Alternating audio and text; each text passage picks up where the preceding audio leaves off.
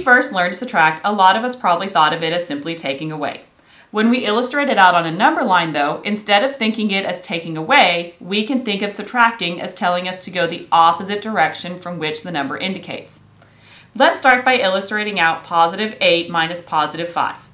To do that, we will start at 0, and our positive 8 is telling us we're going to go 8 places to the right since all positive values go to the right. To take away positive 5 then, I need to do the opposite of positive 5, or I need to head back to the left 5 places. When I head back to the left 5 places, I land at positive 3. So positive 8 minus positive 5 gives me positive 3. But what if I want to do that problem in the other order? What if I want to do positive 5 minus positive 8? Well, to do that, I'm going to start at 0. Positive 5 is going to send me 5 places to the right.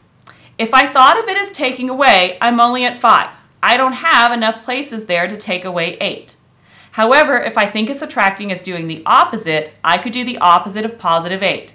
Instead of going 8 places to the right, I can go back 8 places to the left. When I do, that sends me to the negative side of my number line. So positive 5 minus positive 8 leaves me at negative 3. We can follow this same train of thought for subtracting with negatives. Let's try negative 8 minus negative 5. Well, to do that, I'm going to start at 0. Negative 8 is going to send me 8 places to the left. To then take away negative 5, I'm going to wind up going 5 places in the opposite direction, which means I'm going to go 5 places to the right, which lands me at negative 3. So negative 8 minus negative 5 is negative 3. Let's reverse that problem now. What if we do negative 5 minus negative 8? Well, again, I'm going to start at 0. Negative 5 is going to send me 5 places to the left. I want to then take away negative 8, but I don't have enough places to think of it as taking away. Instead, if I think of it as doing the opposite of negative 8, that means instead of going 8 places to the left, I need to move 8 places to the right. When I move 8 places to the right, that lands me at positive 3. So negative 5 minus negative 8 gives me positive 3.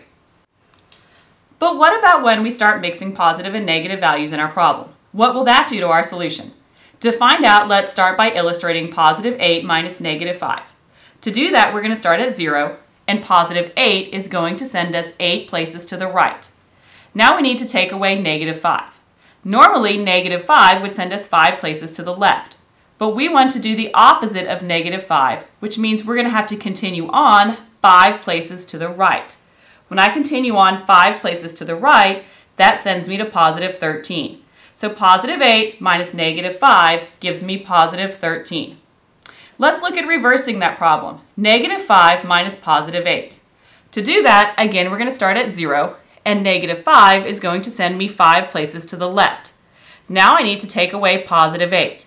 Well, normally positive 8 would send me back to the right, but I want to do the opposite of that, so I'm going to have to continue on 8 spaces to the left. When I continue on 8 spaces to the left, that leaves me at negative 13. So negative 5 minus positive 8 gives me negative 13.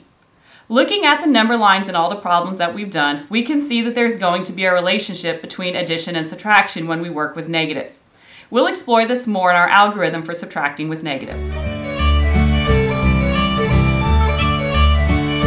Let's try a few more examples of subtracting with negatives on a number line. To start with, we have negative 7 minus negative 2. So we're going to start at 0, and negative 7 is going to send me 7 places to the left. We know we need to think of subtracting as telling me now to do the opposite. So since negative 2 would normally tell me to continue on to the left, I'm going to want to do the opposite of that, and I'm going to want to go back 2 places to the right in order to have the opposite of negative 2. When I go back 2 places to the right, I land at negative 5. So negative 7 minus negative 2 lands me at negative 5. In our next example, I'm going to start at 0. Positive 3 is going to send me 3 places to the right. I need to do the opposite of negative 5. Negative 5 would normally send me back to the left, but doing the opposite of that means I'm going to want to go 5 places to the right. I'm going to land at positive 8. So positive 3 minus negative 5 is going to land me at positive 8. Positive 9 is going to tell me that I need to go 9 places to the right to start with. Now, I want to take away positive 6, which means instead of going 6 places to the right, I'm going to want to take that back 6 places to the left. When I do the opposite of positive 6 and go back 6 places to the left, I land at positive 3. So positive 9 minus positive 6 lands me at positive 3. In our last example, I'm going to start at 0. Negative 8 tells me that I'm going to go 8 places to the left. I need to take away positive 2. Positive 2 would normally tell me that I need to go back to the right, but I want to do the opposite of positive 2, which means I'm going to continue on 2 places to the left. So when I go 2 more places to the left, that lands me at negative 10. So negative 8 minus positive 2 lands me at negative 10.